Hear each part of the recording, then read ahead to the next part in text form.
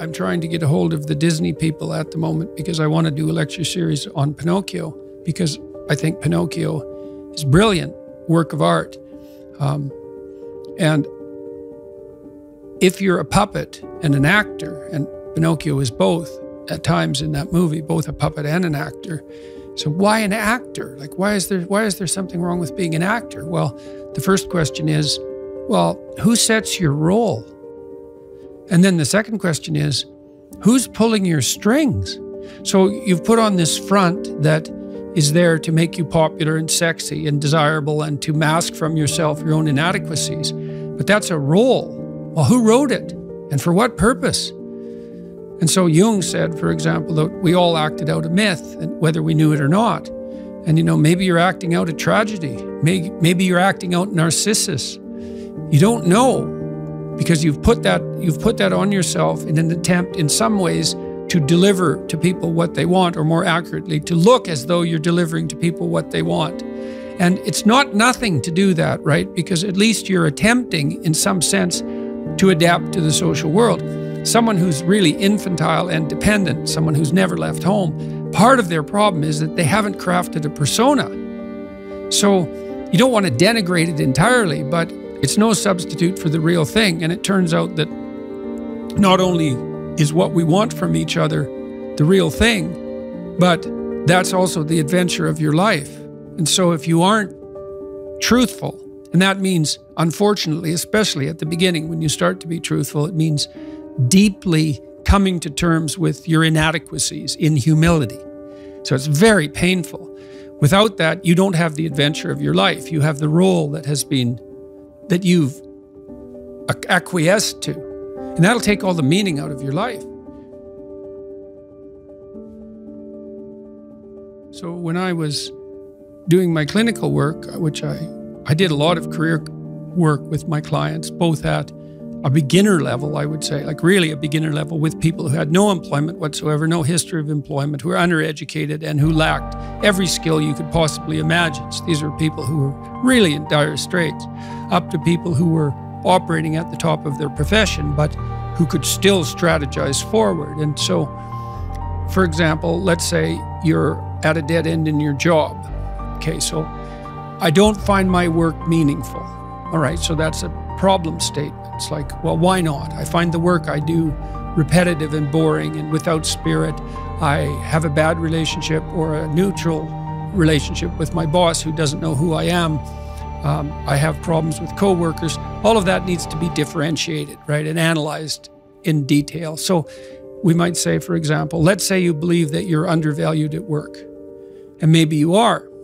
What you need to do is you have something to say, and we would have to figure out what it is that you have to say. But it would be some variant of, I'm bringing more value to the table than I am being compensated for, and that's demoralizing me.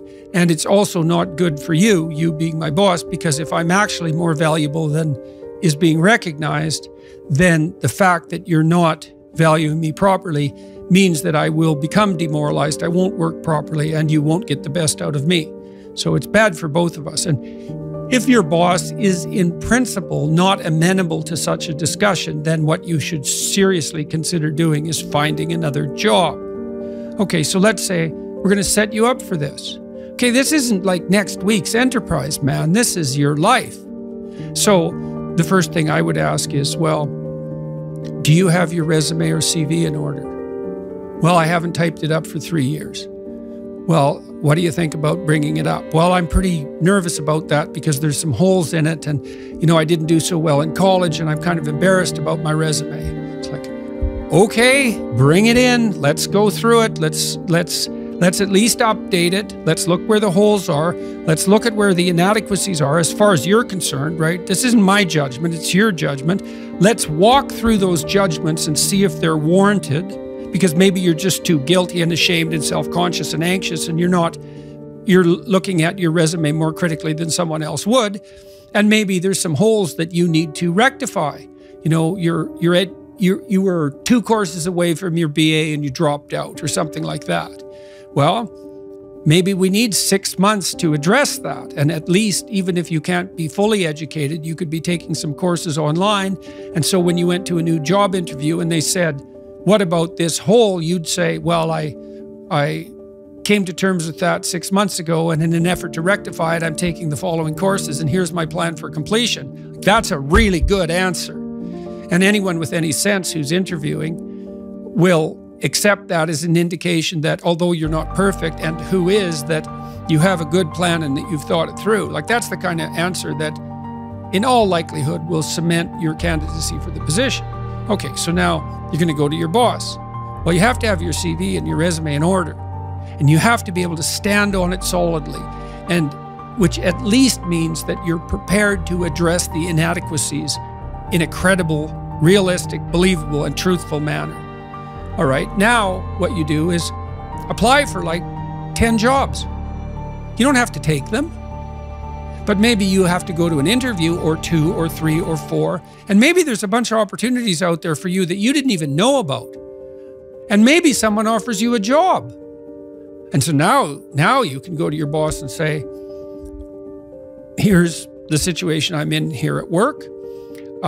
Here's my evaluation of the problems in relationship to me. Here's what I could do for you if you gave me a 40% raise and the opportunity to progress, but I'd like to see a plan for that. And I've been looking for other opportunities before conducting this discussion, and I have some. Well, then, if your boss treats you with contempt at that point and doesn't listen, then perhaps he or she is a little more narcissistic than might be optimal, and it's time to find a new job. But this isn't something you do trivially. And so when you're doubtful, say you're trapped, you ask yourself, well, why am I trapped? And that's a hard question, right? Because some of it's your own inadequacy, a lot of it, and all of the part of it that you can deal with is your own inadequacy. So even if it's unfair, you know, even if you're hemmed in for any number of reasons, inappropriate, like ethnically predicated oppression, let's say, or maybe you're in a workplace that really is sexist in some fundamental sense. Well, that's not good. It's not just, it's not fair, it's not meritorious, all of those things. And maybe you shouldn't be there. But what you can do to begin with is every bloody thing you possibly can do to put yourself in the most virtuous and powerful negotiating position possible. And you have to think like a snake in some sense. To do that, you got to get the details right. You have to be prepared to bite, and you have to have your eyes on the prize, so to speak.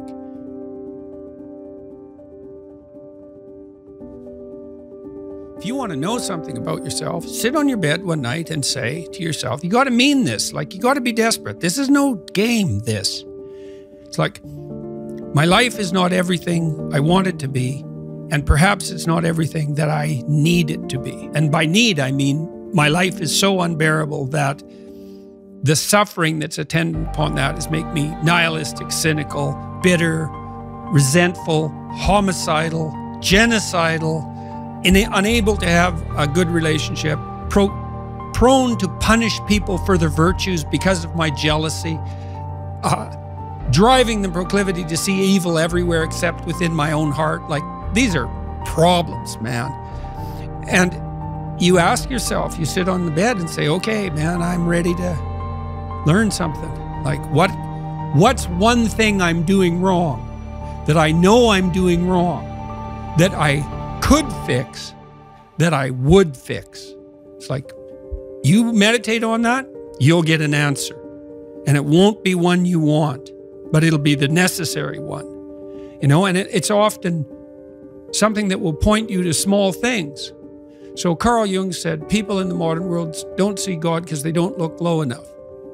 And so imagine you're in your messy bedroom, you know, and you're sitting on the edge of the bed trying to have an honest dialogue with yourself. And the little voice says, you know, it's pretty disgusting in here.